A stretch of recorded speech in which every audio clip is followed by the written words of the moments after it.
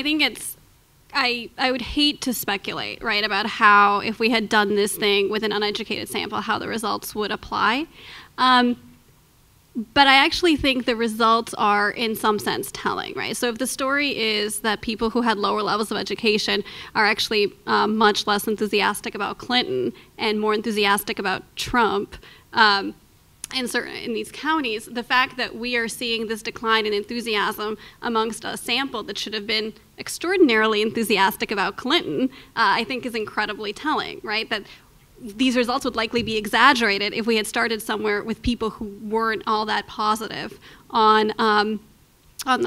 Clinton to begin with.